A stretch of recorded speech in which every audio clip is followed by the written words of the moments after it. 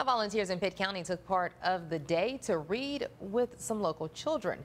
The TEAM program, where teachers, educators, administration, moms and dads bring in volunteers to be reading coaches for kids. Today, TEAM read with third graders at Northwest Elementary.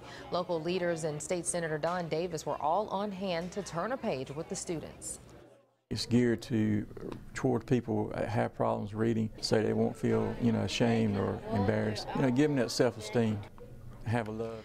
The TEAM program is still looking for volunteers. If you or someone you know would like to become a volunteer, head to our website, WNCT.com.